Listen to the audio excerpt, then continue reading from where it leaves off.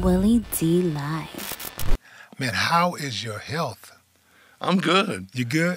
Yeah, man. I had like heart failure, right? In 2021? I think so, yep. Yeah. And they did this procedure called a fibrillation. You know what I'm saying? Yeah.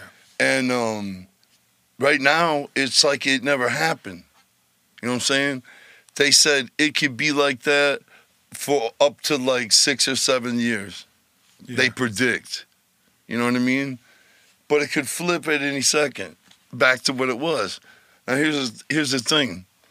Before I had that procedure, we did a concert.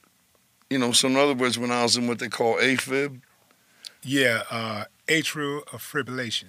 Yep. Yeah. When I had that, before I had that procedure, and my heartbeat went back to regular. You know what I'm saying? Because my shit is regular now, like it was, like it never happened. Yeah.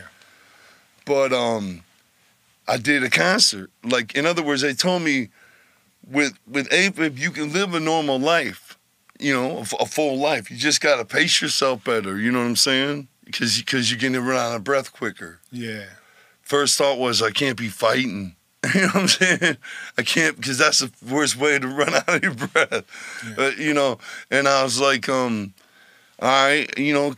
And so anyway, we're doing our show and I'm on stage, and I was like, okay, so I see that I can do this. If it happens, if it flips, you know, and I'm back to this, I can still perform. You know what I'm saying? Because I did a show.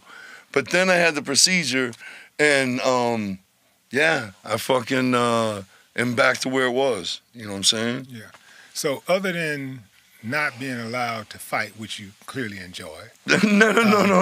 I'm playing. I don't mind. Well, other than fighting, were there any strategies that your doctor advised you to prevent complications?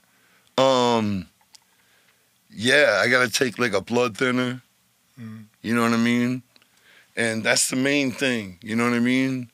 Take a blood thinner because a blood clot could develop at any minute. You know. See, people don't know this. You know, but I'm gonna tell you something nobody knows. Okay. The heart failure thing. I had that procedure. My heart is beating regular like it always has. There's, you know, I see a cardiologist. They're just maintaining everything's still going on good. Everything's looking great, you know. Take that blood thinner just in case, you know what I mean, or whatever, you know. But what people don't know is I fucking got pneumonia, right? And what happened was I'm sitting at the house, and all of a sudden, I'm super weak. Like, I'm walking to the studio or just walking to the kitchen. I'm like, damn, I feel weak. You know what I mean? I wonder if it somehow flipped worse than it was. You know what I'm saying? My heart flipped back worse, but worse. Or why am I feeling all weak, you know? And then I started just to get up, to get to the bathroom, I'd be like, and I was like, okay, something's wrong, you know what I'm saying? So then I was like, I'm going to go to the hospital. So to pack a bag, right, for the hospital, because I knew I was probably going to be there, I thought something's wrong with my heart, you know, that's where I kept thinking. I'm packing a bag. It took me 3 hours to pack the bag, you know what I'm saying? Because I was like winded. When I say blowing up, I mean winded, you know what I'm saying?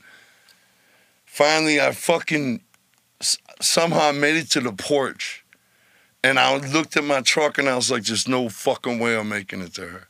You know what I'm saying? And I called 911, right? Ambulance came. Nobody knows this shit. Ambulance came. Put me in the ambulance. I passed out on the way. I was on life support 5 days. Straight up. I was on life support. When I woke up, I had a big-ass fucking tube in my mouth, you know what I'm saying? And I woke up, you know, and I just started pulling that thing out of my mouth, you know?